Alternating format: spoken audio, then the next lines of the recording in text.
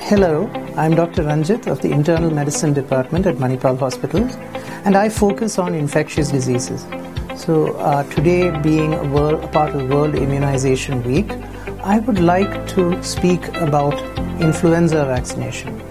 So influenza or the flu is a common viral disease which has a potential to spread as large outbreaks in communities.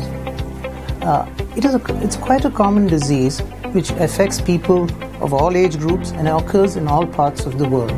The spectrum of this disease varies from mild upper respiratory tract infection to severe, life-threatening pneumonia with respiratory failure. Due to these reasons, vaccination against influenza has been recommended for all persons who are above the age of 6 months. This vaccination is especially beneficial for people who suffer from cardiac disease, for asthmatics, diabetics, those who have stroke and malignancies. So the influenza vaccine may be a live attenuated vaccine or a recombinant vaccine. And the vaccine may be a trivalent or one that contains 3 components which protects against 3 strains of the virus, or a quadrivalent vaccine which contains 4 components which protects against 4 strains of the virus. These are the vaccines which protect and save the patient from the dreaded H1N1 strain or the swine flu. So this vaccination is usually administered as an intramuscular injection. It is quite safe and effective.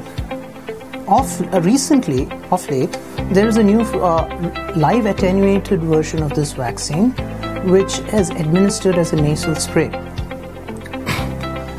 So the benefit of this vaccination is that it not only protects the individual but also is beneficial in providing protection to the entire community, that is, to the contacts of a person who may potentially acquire this infection.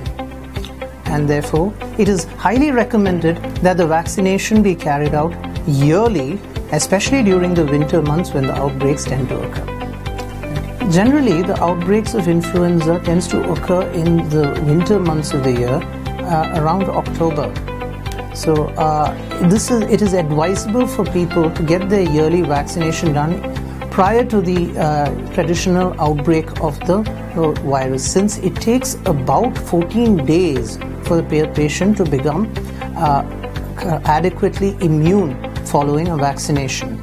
This vaccination is especially beneficial for people who are at greater risk of the complications of influenza, such as those who already have respiratory disease, those who are elderly, that is in the geriatric age group, and also for persons suffering from malignancies, advanced cardiac disease, renal disease, etc. In conclusion, the benefits of yearly vaccination for influenza are prevention and mitigation of the disease in the individual, prevention of outbreaks in the community, and also reducing the complications and severe outcomes in persons who have pre-existing diseases.